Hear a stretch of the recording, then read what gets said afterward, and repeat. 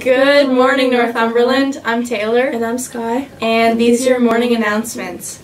Grade 12 French students who submitted an expression of interest for the DELF exam back in the fall should have received an email Monday to register for the exam. Registration closes today and this is a hard deadline, so don't miss out. If you've not received an email, you need to see Madame Chismack ASAP. Hey parking lot users, the amount of Dairy Queen trash in our parking lot is concerning. We would appreciate it if you kept your unhealthy eating habits contained in the garbage cans provided. Thanks. Mathletes, third time is a charm. We have a meet scheduled for next Thursday, March 5th at CEC.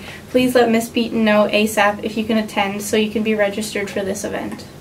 The following students have not passed in their Chem 11 textbooks: Jessica Stewart, Brandon Cameron, Victoria Robertson, Maddie Young, Sydney McKinnon, Ray Chisholm, Mitchell McDougall, Megan McKenzie, McLean Tobin, Emily McGinnis, Haley Brophy, Jenna Graves, Nick Kerrigan, Cale Bombi, Emma Burnham, Megan Petava, Rain DeCoste, Minjae Jung, Maya Kay, Georgie Gunn, Josie Long. Please return these ASAP.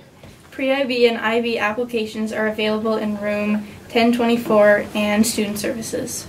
Squawks Cafe is celebrating the closing of African Heritage Month. Friday, our $5 lunch special is a Kenyan dish called kuku paku, served with couscous or steamed rice.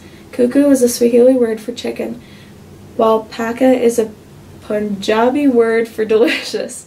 This coconut chicken curry dish is a testament to the fusion of our foods by way of trade in our world. Curry, an Indian spice, probably first made its way to Nova Scotia from East Africa via Caribbean islands such as Jamaica. Our coconut chicken curry dish is gluten-free. We also offer a vegan option made with tofu. For dessert, we are serving ginger cake. This is a molasses ginger cake originating in Congo and brought here by enslaved Africans. We are also serving lime cake from West Africa. These past 2 weeks, we have been offering free samples of special recipes we are trying from the continent of Africa, such as shiku or coconut balls, a sweet-tasting Nigerian snack that has found its way to other neighboring countries in West Africa and around the world. South African pepper cookies. South African pepper cookies are popular around the world.